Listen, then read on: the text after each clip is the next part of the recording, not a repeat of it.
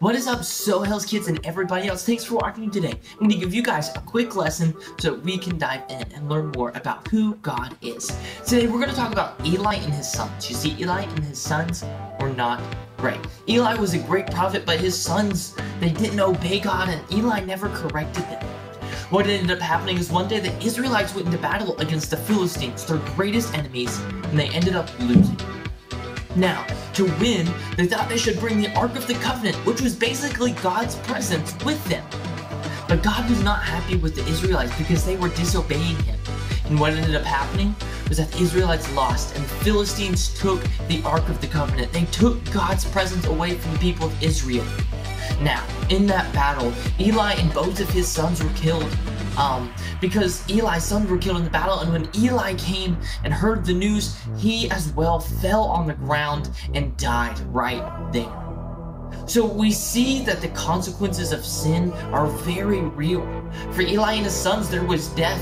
For the people of Israel, they lost the presence of God. And for the Philistines, they ended up being punished by God as well because they took the Ark of the Covenant. You see, the Philistines put the Ark of the Covenant by their statue of the God they believed in.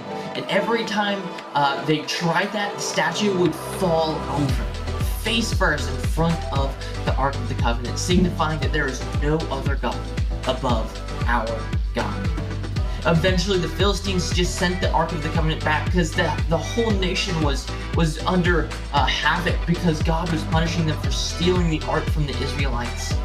So what's the point of this story? Why did Eli's sons die?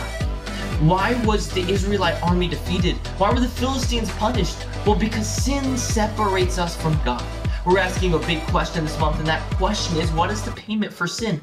The reality is the payment for sin is death, but the gift of God is eternal life through Jesus Christ. So ultimately, God's presence returned to the people of Israel, and in our own hearts, God's presence can live when we accept Jesus as our Lord and Savior.